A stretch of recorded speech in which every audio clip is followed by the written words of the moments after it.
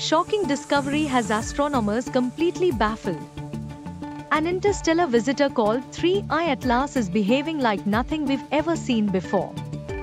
It appeared suddenly in July. A Manhattan-sized object from beyond our solar system. But here's where it gets weird.